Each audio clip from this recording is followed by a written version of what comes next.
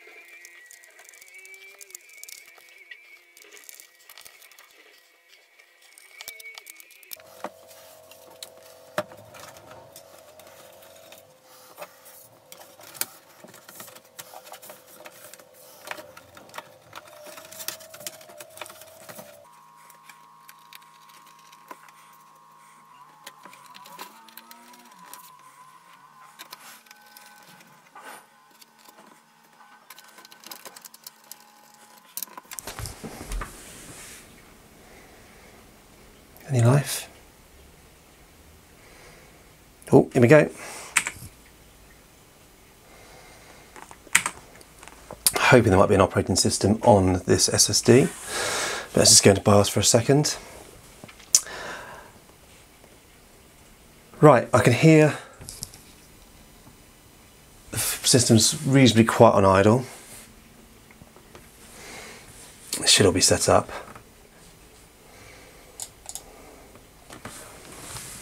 So I don't know if you can see the power button. I'll zoom in a second, but it's got a white ring around it.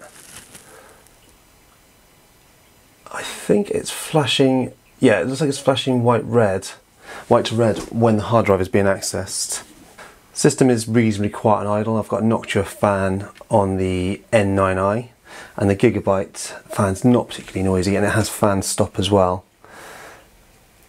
I can hear the fan in the enhanced power supply and the top fan as well. They're not annoying, they've just got a bit of a cheap fan rumble to them. If you're used to Noctuas, you'll understand what I mean when comparing them to other fans. So what I'm going to quickly do is run a couple of tests just to see what the fan noise is like, see what the thermals are like, and then we're going to have a quick summary of this case. Now it's actually put together, I'm pretty happy with how the case looks. The fit and finish could be a lot better. There are some visible sort of gaps around the seams where they don't quite line up, but it does feel very solid. It feels more solid than the K39 that I was using. The K39 was actually easier to build in, even though it's a slightly smaller case, which really surprised me. But the K39, I don't know, it's a little bit fatter, but not as tall and wide. And it's just made it a little bit easier to hide the cables in there. Now with this one, if I decide to keep it and use it, what I will be doing is put a Noctua fan in the top to get rid of that grumble, and probably I'll put a Noctua fan in the power supply. And I will also, I think I will take away some of the cables I'm not using on the PSU, because there's a lot at the moment with this enhanced that I bought because I couldn't get modular. There's a lot of spare cables rattling around in this tiny little case. What we're going to do now is we're going to run Intel Extreme Tuning Utility, the stress test. I'm also, let's just make that a bit bigger so you can hopefully see it, going to run Unigen Heaven, just so that you can see the sort of the temperatures. And what we'll do, I'm going to run a decibel meter. Let's take that off full screen. I'm going to put that on the extreme benchmark. Let that run. So there we go, you can see that's off there. Should be nice and clear on the screen, I hope. Let's make it a little bit bigger. So CPU temps, GPU temps. Here we go.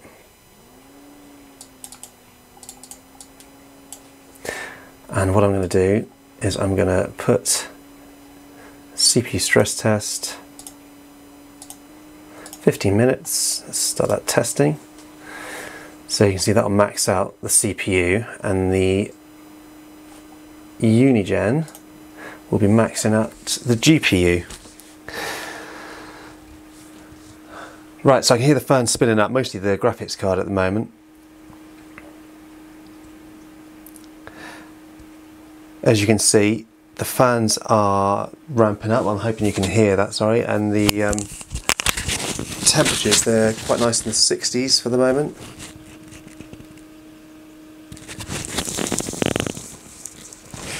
I've not undervolted anything, this is pure stock settings, stock fan profiles. I'm going to let this run a little bit longer, and then I'm going to do a decibel meter reading. I can hear the GPU fan is slowly ramping up a little bit. So with that undervolt, the CPU is now up into the 70s. GPU seems pretty stable. Obviously, if this is, a long-term rig, I would undervolt both the GPU and the CPU. And when the CPU is in the late 70s, I can hear the Noctua fan spinning up a bit. Again, this is something that I will tweak in BIOS as well, but this is just pure out of the box experience. Right, I'm going to put the microphone near the case, so hopefully you get an idea of what it sounds like.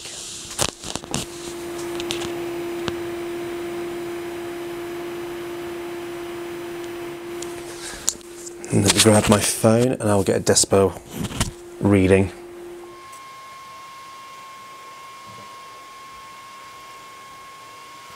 So it's in the 40 decibel range, about 3 foot away.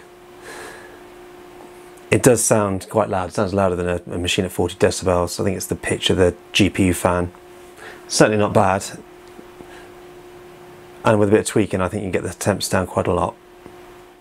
So to summarise this case, I would say build quality wise, this is the case. It was about a £30, $30 case. What you're basically paying for is the fact that these are probably made in low quantities, and it is a very small case. It's quite a bespoke market. Sorry, quite a niche market. But once I put the thing together, after my initial disappointment with the power supply blowing up and AliExpress being completely rubbish with helping me deal with that, that put a sour taste in my mouth. And then putting this thing together, the initial build quality wasn't great. But once I've got all my components into the machine and it's up and running, it's actually quite a solid little unit. And it's actually a lot more solid than the K39. I definitely would recommend this case, but I definitely wouldn't recommend you buy the PSU with it. I'd recommend you go and get a decent flex PSU from either Enhance, and I think there's another couple of good companies out there. I'll try and link them down below in the comments section. But the nice features of this case is the USB at the front. That's quite handy. That's just one at the top, but that's, you know, can be quite useful if you want to plug in a thumb drive. Also, having a fan at the top really helps, but I would recommend ripping out the fan that they provide and putting in a decent 92mm Noctua. Be a little bit of modding doing that, because obviously it comes with an 80mm fan, but it's quite an easy job by the looks of it. And you need to think about the components that you're putting in this case. I've got a 2060 and a i5 9400F in here, and it's definitely quite audible.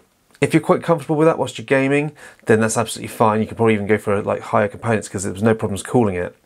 It just does get quite noisy.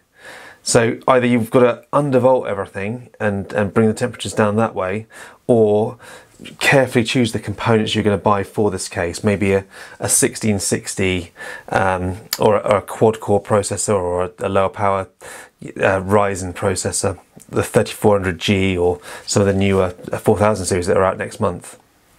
But all in all, a great case. I think I still prefer my K39, but you know, if you're choosing between the two, I think, you know, you can't go wrong with either. They're both nice and small, chuck them in a bag, very compact. They're great for that. But I don't think it's worth the money that AliExpress are charging for it.